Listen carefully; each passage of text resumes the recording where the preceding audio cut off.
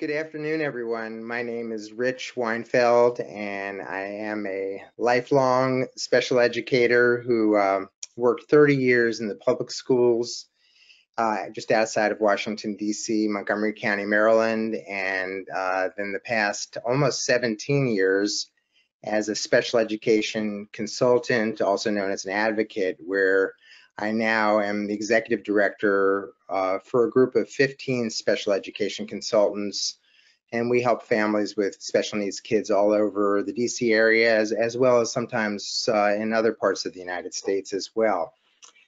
So 47 years in special education, and I have to say the past 2 years have been the strangest, the most difficult, and I think we all know why.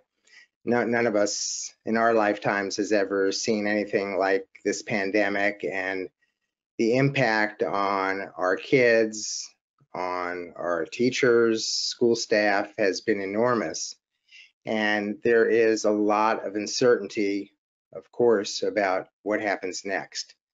We're moving into a time where schools are opening in most places. We don't know for how long. We don't know if it'll be, in school education all year long. And this year will certainly have a lot of challenges and questions. And that's what I want to unpack a little bit today is how do we think about helping our kids?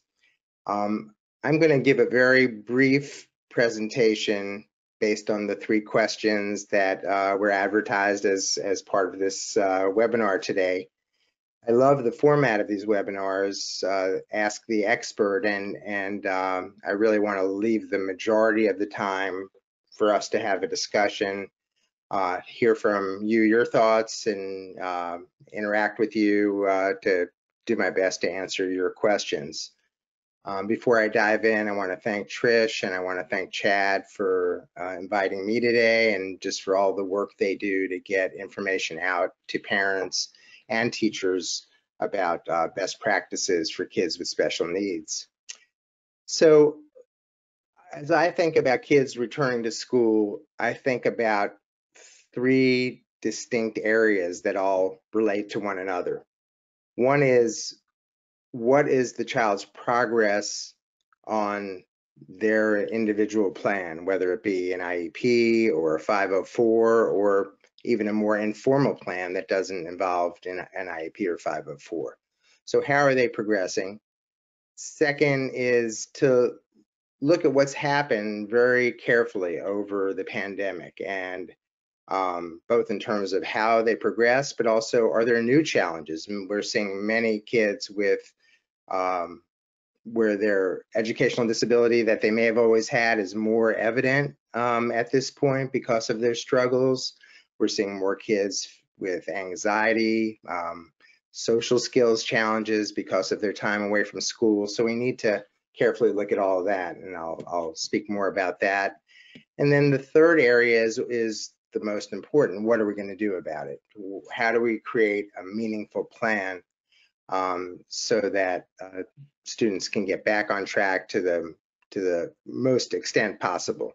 So let me unpack each of those things a little bit, and then I'll stop and take your questions. So first, schools are developing what's called, in some places, recovery plans. In other places, it's called compensatory services. Some places, it's both. But I guess the big picture is schools are to develop plans about students who have disabilities and develop plans for returning them to school and working on the gaps that were created during this past year and a half or so during the pandemic. So in order to make a meaningful plan, first of all, we need to know what the child's progress is on their existing goals. IEPs did not stop during the pandemic. 504 plans did not stop during the pandemic. So we need to know what was the child's levels of functioning, reading, writing, math, social skills, executive functioning. What were their levels of functioning before the pandemic? What progress did they make during the pandemic, and where are their levels currently? And so what parents and the professionals that support them can do is really carefully review the plans that were in place before the pandemic, whether it be an IEP or a 504 or a more informal plan. Look at what grade levels was the student functioning at before the pandemic. What were his or her report card grades? What were the comments that teachers were making about their progress? Also, if the child's involved in any kind of therapies in school or out of school, what kind of progress were they making at that point in their speech services, in their ADHD coaching services, in their occupational therapy, whatever the service may have been. And then we might want to also get an updated assessment to know where is the child functioning right now. And that assessment is something the school could do at no charge, or it's something parents can pursue privately. I also think it's a good idea for parents who were the people who were most involved with the child's education while they were involved in distance learning. It's important for the parents to give a summary of that experience. Doesn't have to be a long report, might be bullet points, but how able was the child to access their instruction? Where did they succeed? Where were they challenged? What are the parents' concerns of what they saw during the virtual learning? So that's the first area, progress on existing goals. Second area I think is important is, are there new areas that resulted from the pandemic? So as I said, many of our kids are experiencing anxiety or symptoms of depression, understandably, from what they've been through. We may see more problems with social skills as kids have been more isolated and not had a chance to interact with friends or practice social skills in any kind of meaningful setting. We may see that kids are more distracted than they were a year and a half ago. So whatever we're seeing during the pandemic, we want to have, again, the parent input that tells us what parents think happened during that period.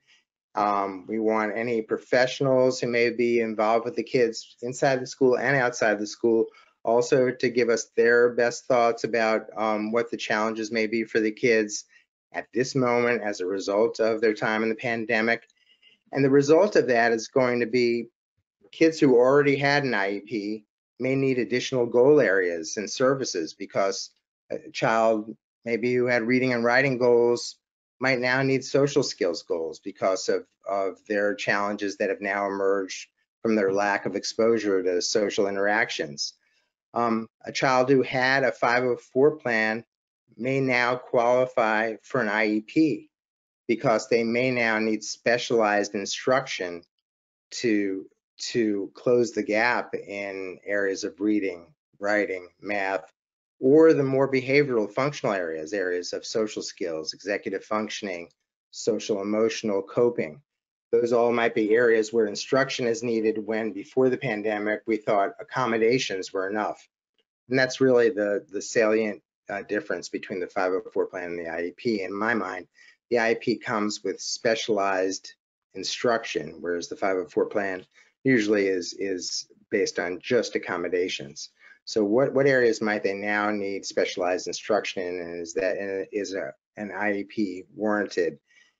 And then there's going to be kids who never had a 504 or IEP before the pandemic, but for whom we've seen challenges come up during the pandemic, and now we see that there is an educational impact to those challenges, and they are now going to need a plan that either provides specialized instruction through an IEP or accommodations through a 504 plan so that they can have access to their learning and close any gaps that developed over the pandemic. And that leads to the most important part in my mind, which is creating a meaningful plan. whether we're calling this a recovery plan or compensatory services. What is the plan going to be that is really going to help the child to get back on track with making the progress they should be making?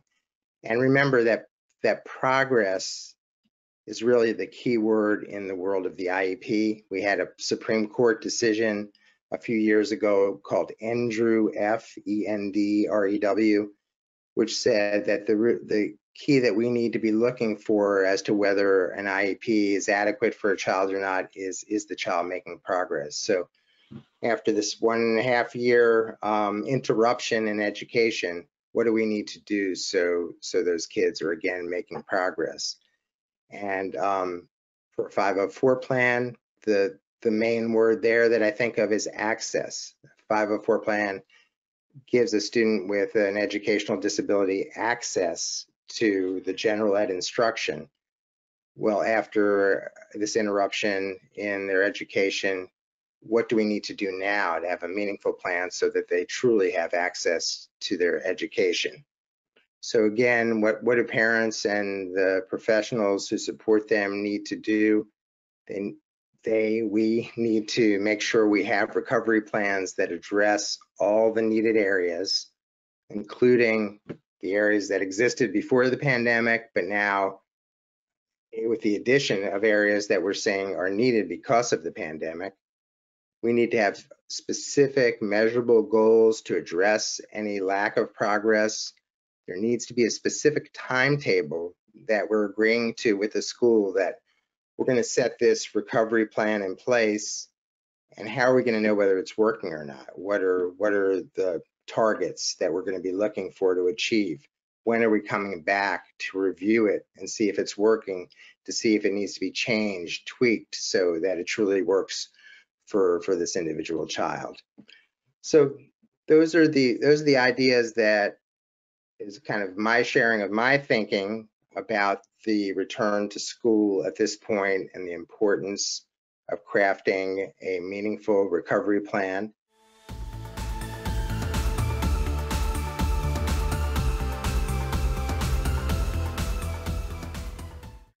We have a court-appointed special advocate volunteer, a CASA volunteer that is joining us. His name is Ed, and he's new to IEPs and Section 504 plans, and I know that's a long explanation, but could you just give a brief intro to what each of those are and what they do for a child with ADHD?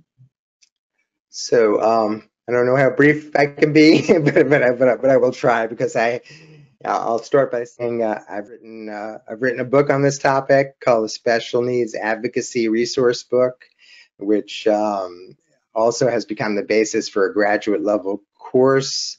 That's a 3-credit course, so it's not a quick topic, but I'll do my best to reduce it to what I think are the basics of each plan.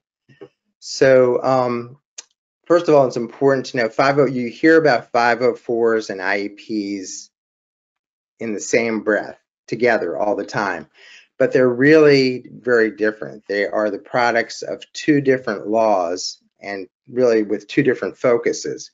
So 504 plan is really a civil rights law. It's a law that makes sure that the rights of people with disabilities are not being overlooked, that they are having the same access to public programs that people without disabilities would have.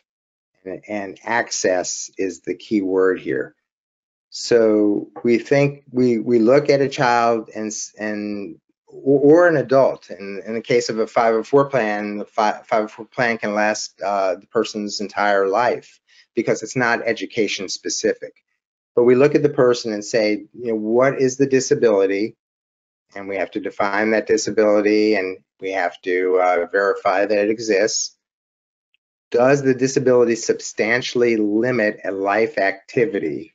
And we say a life activity that could be concentrating, thinking, reading, performing a certain job, walking. eating. It could be any life activity, really, and the law contains examples, but they're not meant to be exhaustive. So does the disability substantially limit the person's ability to do that activity? And then if so, what are the accommodations we can put in place that allows that person access?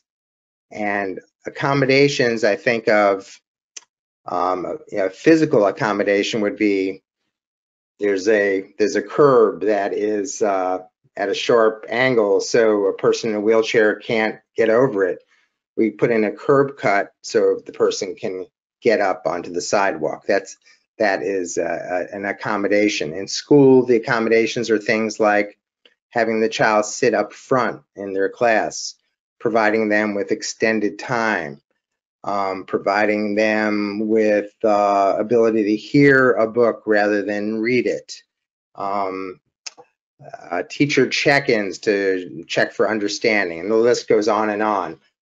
But they're all accommodations typically. Let's move over to an IEP. An IEP is a product of an educational law, the Individuals with Disabilities Education Act. And here we're again looking at children with disabilities, school-age children with disabilities, and we're determining what specialized instruction do these children need in order to make progress. And again, the key word is progress when we come to an IEP. Keyword for 504 access, keyword for IEP progress. So with an IEP, we're going to start off in the same place as the 504 plan. We're going to look at what is the disability, and the federal government and the state governments have defined approximately 14 different disability areas.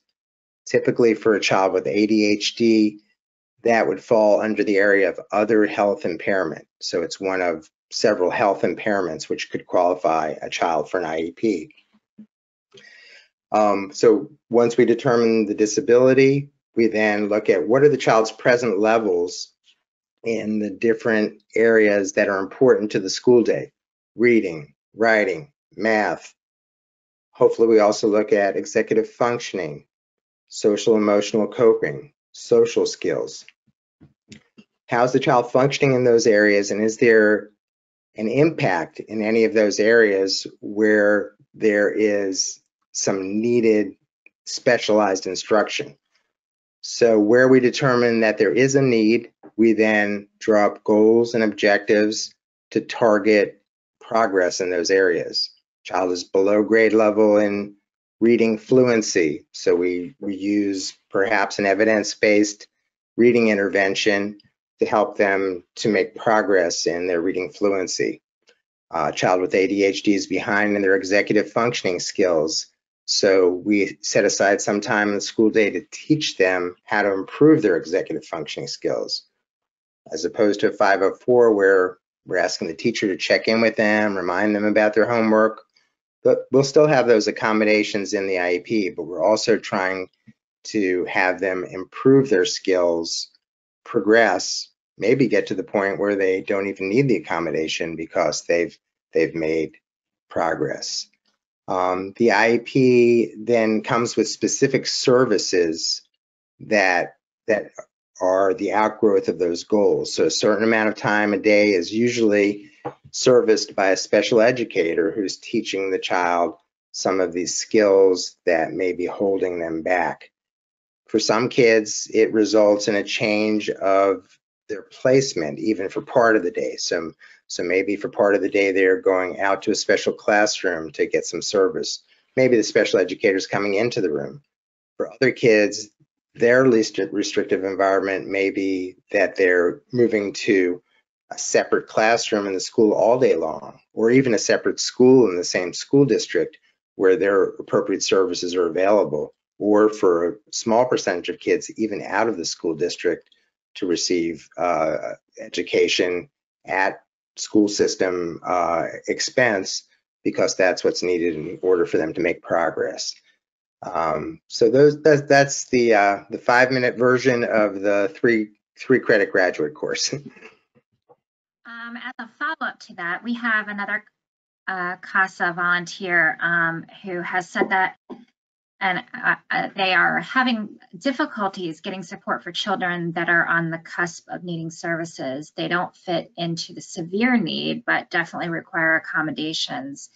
And they're asking, how can they possibly do a better job of supporting them? That's what we're doing every day, and advocates across the country are doing. It is a I'll say that often reasonable people can disagree about whether the child is experiencing impact or not. So for the 504 plan, the standard is what's happening substantially limiting the child. What does that mean? It's hard to define. You know, as a parent or an advocate, we might say, yes, they're substantially limited because they have to have a tutor outside of school, and it takes them hours to do what other kids just take a few minutes to do outside of school, and they feel lost a big part of the time. The school might look at the same student and say, they're earning C's. That's passing grade. That shows they're making progress. So reasonable people can disagree, and it's up to us as the children's advocates, and with a small a, because I think parents are advocates, lots of different professionals are advocates. So it's up to us as the advocates for the child to really help explain the experience of the child and how this is impacting them, if in fact it is. And that, that requires gathering data, and the more specific data we can present to the school team, the more convincing we're going to be. So we want to document how long is it taking the child to do each of their assignments in the evening. What is the child saying about their school experience? If there hasn't been an assessment that's been done on the child, that is a great way to document what the impact is. So yes, this child may be getting C's or B's in school, but this assessment may document that they are in fact behind in certain areas that need to be addressed. So getting an assessment can be extremely important. Getting a letter from a treating physician or psychologist or other related service provider that talks about what they see. All that is data that can help drive the decision in the school meeting, and that's what I would strongly recommend. At the end of the day, if we as advocates are in disagreement with the school team, and I'll include parents as part of the advocates, if we as parents and advocates are in disagreement, there are dispute options. And those are part of the 504 law and part of the IEP law. And we shouldn't be afraid to pursue those dispute options to get what the child needs. I was in a mediation yesterday that was discussing whether a child should be retained for a second year in 8th grade, which we, the parents and I, thought was necessary after the pandemic and his lack of progress.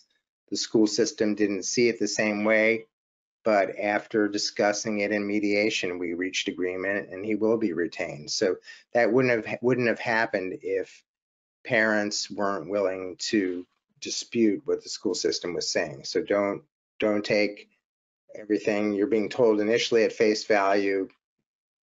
You don't have to be adversarial, you don't have to be hostile, but you do have to be persistent and keep advocating for what's best for the child.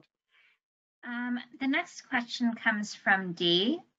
She asks, what are your thoughts on the hybrid learning plans made as additions to the IEP, not in lieu of, but to be used during hybrid or remote learning? Is there specific language that you would recommend? I won't and can't say whether hybrid learning plans are good for kids in general or not.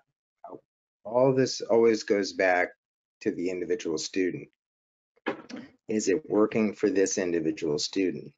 And for many of our kids with disabilities, Distance learning has been a disaster. They have not been able to make progress looking at a computer screen, listening to a teacher who is not in the room with them. I will say for some other kids, it's been a blessing. They've flourished. They've liked not having the distractions of the classroom. They've liked being able to focus. So we really have to look at each individual child, and again, going back to my opening remarks, where were they before the pandemic? What's been their experience during the pandemic? Where are they now? Have they made the progress that they should be making? In terms of language, I would just encourage all of us as advocates for kids to make sure the plans are individualized to address each child's individual set of strengths and challenges, and that we're not giving up on accommodations a child might need, goals a child might need to work on, just because we're not in school. We should be thinking creatively, thinking what's out there that might be an online course that might really fit for this child. What accommodations can we do given the virtual environment? For example, a child who needs a lot of one-to-one check-ins, we can certainly do that online. We can have a staff member check in with them individually, even during a general ed class. There could be times when the child goes into a chat room with an individual teacher to check for understanding, to reteach things that needs to be retaught. And this is, again, not one size fits all. This is just an example. So the key thing is to look at the individual child and what do they need, make sure it's provided, and then evaluate, is it working for them? As you are probably aware, a number of parents realized during this time that their child had ADHD or has ADHD, and they got them diagnosed. So they're coming back to school and requesting a 504 plan. So what are some of the things that they should expect, and what accommodations maybe should they be discussing? Maybe they noticed, for example, that while they were working at home, their child was able to do things in a certain way. So maybe they could recommend that to teachers, for example. So what are your thoughts on that? Yeah. So I love, the suggestion you just made at the end of that question, which is that what parents learned as their child's educators or their child's support staff, however we want to think of it, during this past year and a half or so is crucial for the school team to understand what worked, what worked and what didn't work, and let's put that into the plan. There are kids who clearly have benefited, as I said, from being on a computer to receive some of their instruction. There's some wonderful, high-level, creative, interesting instruction available online for some of our kids with ADHD. That's a great tool for part of their education. So that's an example of something we might advocate for. To start from the beginning, though, coming out of the pandemic, returning to school, and now asking for a 504 plan because the child has been diagnosed with ADHD. And the first thing is to really come with data, meaning what were the specifics of that diagnosis? How was it determined? I think that we're going to face some skepticism from the school in terms of not mean-hearted skepticism, but skepticism in terms of, well, every child had problems during the pandemic. Every child was distractible. Every child turned off their camera sometimes because they didn't want to be in class. Every child avoided instruction. I think we're going to hear a lot of that it was hard for everybody and we just have to kind of pick up where we are and go forward. But the fact is that there are children with legitimate ADHD and other disabilities that do need a 504 plan or an IEP. So, we have to be prepared to articulate, why this diagnosis is a real diagnosis and it's meaningful, and the accommodations in the case of an 504 or the specialized instruction in the case of an IEP are needed. And I do want to underline that I think too often we think, well, every child with ADHD should be in the 504 bin and the IEP is for other disabilities, and that's not true. If a child has ADHD, they can qualify for an IEP under the category of other health impairment, which then allows for goals to be developed in any area, including reading, writing, math, certainly executive functioning, social skills, social emotional coping skills. So think about, does my child with ADHD need to have some accommodations to be successful, or do they need accommodations and specialized instruction? And that would push you more towards the area of advocating for an IEP. Okay, so a parent is, has realized that their child has ADHD. They have gone to the doctor, they've gotten the diagnosis, and they're going to the school and they're requesting accommodations and testing.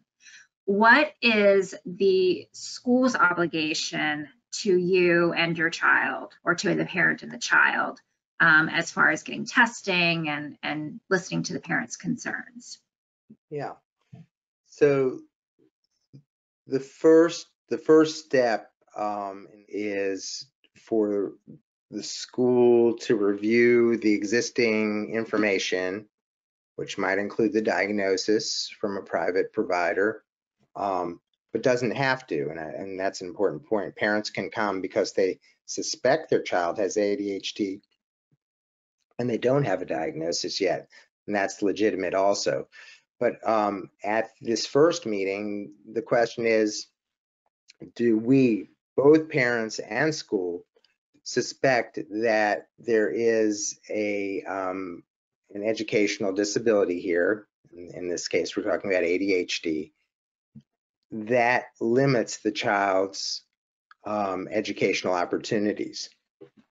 And parents do need to remember that a child could have ADHD, could have a diagnosis for ADHD, but still might not qualify for a 504 plan if we can't show, and if the school doesn't believe, and there's no data to show, that there are substantial limitations that come from that ADHD. So that's an important part to keep in mind, is what are the limitations, and again, they could be in things like concentrating, thinking, could be in more school-based traditional activities like reading, writing, math. But there really are any life activity, and it's a wide area of possibilities. So definitely consider all of those.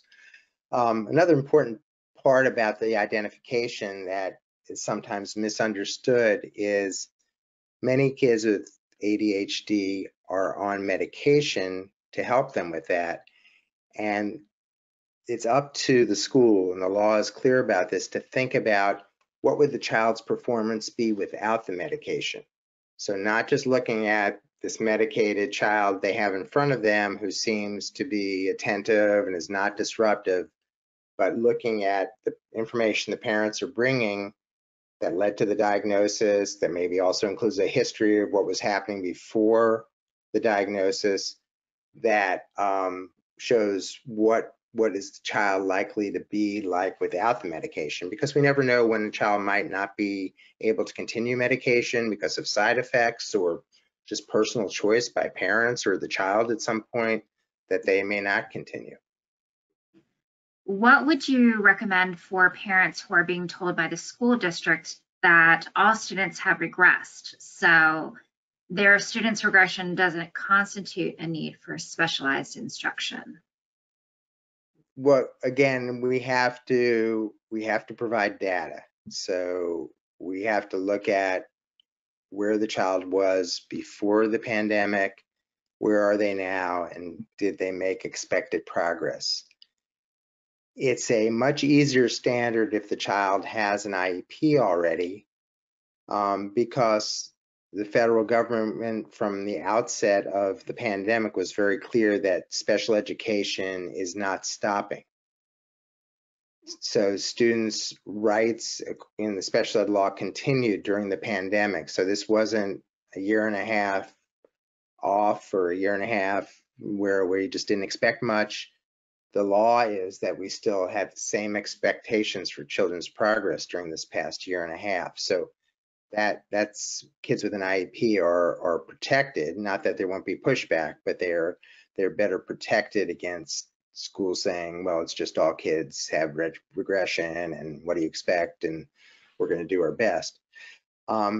Kids with 504 plans, I think it's a little bit of a more difficult standard. What you would be looking at there is, did the child have access to the instruction that happened during that period of the pandemic? And that's going to, that access, you, the parent, are the primary witness to how much access did the child really have to that instruction during the past year and a half. But again, part of the data is going to be, did they progress or not?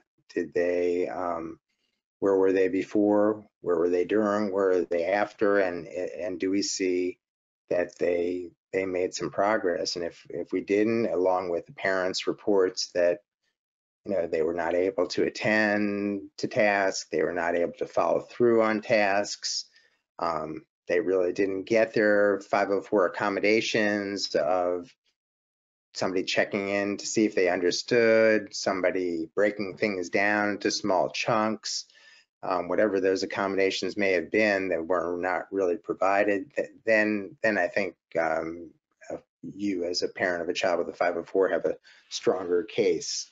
And then the third group of parents would be the ones who do not yet have a 504 and IEP, and there it's going to be more, you're trying to make sure your child is identified for an appropriate plan so that in the future they can close the gap.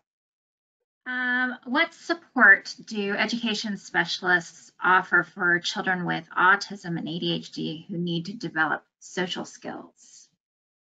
So there are many wonderful groups that are conducted by speech language pathologists, social workers, psychologists, that help students to learn the rules of social skills and to practice them with other students. What I would look for as a parent is a program that is evidence-based and provided with fidelity, meaning this program has been studied for the population it's being offered. Let's say an elementary school student with high functioning autism. It's been shown to be successful. There's data to show that. And this practitioner has been certified to use it, and they are going to be providing it in the way that it was tested and shown to yield this positive evidence. So it's not enough to say, I'm doing the PURES program that is evidence-based from UCLA, and we know it works with kids with high functioning autism. We want to know that they're doing the PURES program in the amount of time that should be given, the amount of frequency that should be given. So things should have a scientific basis to them, and you as a parent should be able to ask that question and see the data that supports that. There are folks in the schoolhouse who can do these things as well. So again, the speech pathologist, the psychologist, in some schools, the social worker, the counselor may be trained in evidence-based interventions for kids and may provide just as good an intervention as a private provider would. Again, same questions. We want to know, what they're using, how they know it's effective, what does the research say about it, how are they trained and certified in it, how will they be providing it according to the standards that the program was designed for. And then the last category of educational specialists I'd like to address is my category, which are advocates or special ed consultants. And I think what we can do to help is to help parents either access those programs in the school, make sure it becomes part of the child's IEP or something that they have access to through their 504 plan, or even through an informal plan, but make sure that the child has access, or help parents to connect with the community providers that are the outstanding providers that are certified in these practices and can make a difference for their child.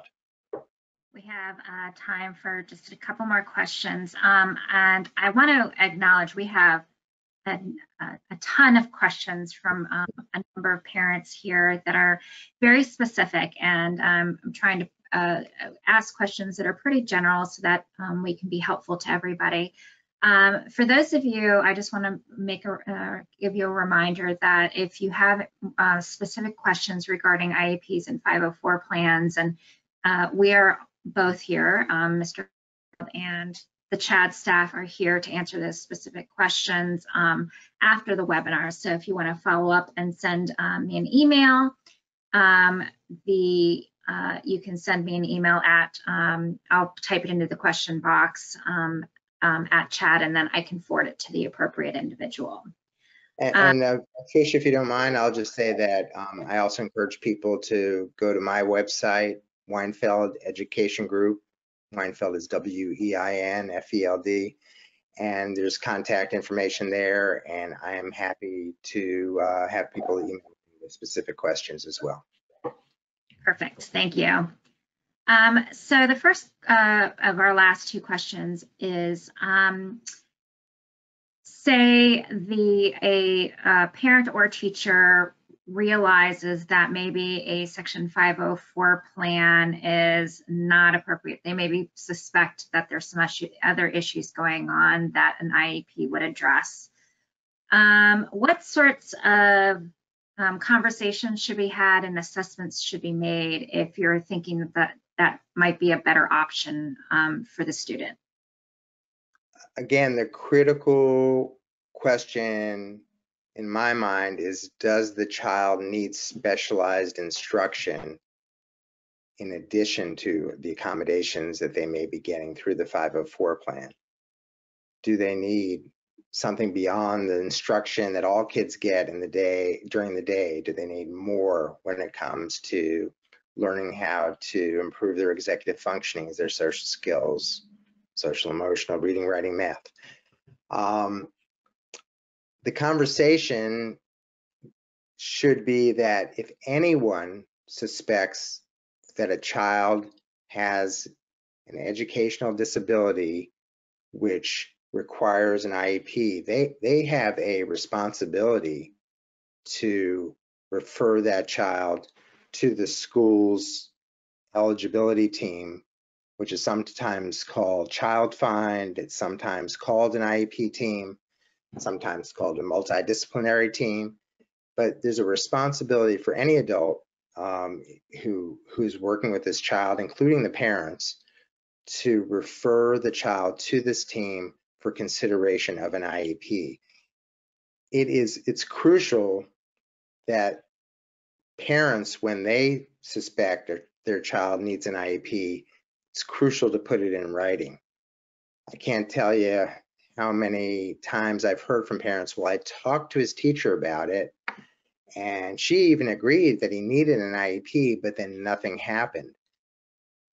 Once you as a parent write a letter to the school, and it could be an email, doesn't have to be a handwritten letter, and all you have to do is use these magic words. I suspect my child has an educational disability, and I'm requesting an IEP be developed. I suspect my child has an educational disability, and I'm requesting an IEP be developed. As soon as the school receives that email or that letter, the time clock officially starts, legal time clock officially starts. And the school must then convene a formal meeting to discuss, do they agree that there is reason to suspect a disability and to go down the road of developing an IEP? Do they suspect it? That's the first hurdle. If they suspect it, then what assessments need to be done to determine yes or no to eligibility? There may already be assessments, so it might just be reviewing existing assessments. Often there's additional assessments that need to be done. There's a timeline for each of these steps, and it's legal and it must be followed. And it within, in most states, within 90 days, there has to be a determination, is the child eligible for IEP or not? And then if they are eligible within 30 days after that, there must be an IEP developed. So all of those timelines, 30 days, 90 days, they all start with that parent letter or a school person referring the child to the IEP team, which unfortunately does not happen as much as parent referrals, but it should. Parent school folks should also be referring children as well. So that would be how to, what should happen if there's any suspicion, even if you're not sure. You don't have to be sure, but if you suspect that your child might have a disability where they would require an IEP, you should write that email, write that letter. It doesn't hurt. An evaluation doesn't hurt. In fact, an evaluation helps, even if it doesn't result in an IEP, helps you to understand not only your child's challenges, but your child's strengths. So you can work on developing those strengths as well as trying to remediate the challenges. Well, it looks like we have covered all of our questions. Mr. Weinfeld, is there anything else that you wanted to cover before we wrap up for today? I guess I'd just like to underline the last thing I said. So much of our time is spent on worrying as parents, and I'm a parent too, worrying about our child's challenges. And I've learned in 47 years that it's even more important to identify our children's strengths and to help them build those strengths. So I encourage parents and the folks that help support them, spend some time paying attention to the strengths as well, and how can we help that child to realize their unique potential by building those strengths.